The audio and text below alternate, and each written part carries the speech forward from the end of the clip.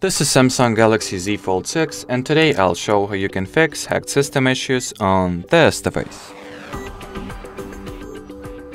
I recommend that you begin by launching your device's settings and checking for security and system updates, since, well, security updates are obviously designed to improve your system security and fixing the security vulnerabilities. And well, system updates are pretty much the same. They also often contain or often have the security fixes for your phone.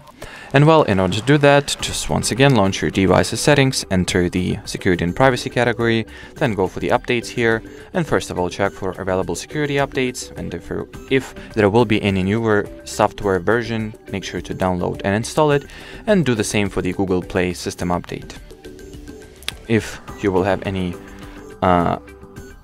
if you'll have more recent version of it, make sure to get it and install the update.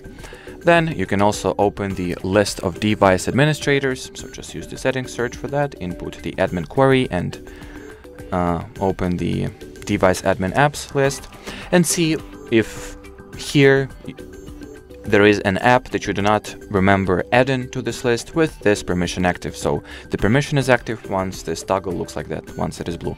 And if you will spot an app that looks suspicious to you, that is not system, non-Samsung, non-Google, non-Android app, and it has this permission and you do not recall providing it with this access, you would like to, or you will need to deactivate this permission and uninstall such app right away.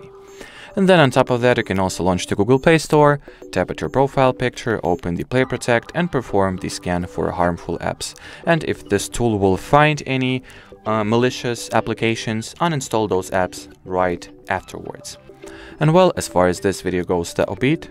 Thanks for watching, and bye-bye.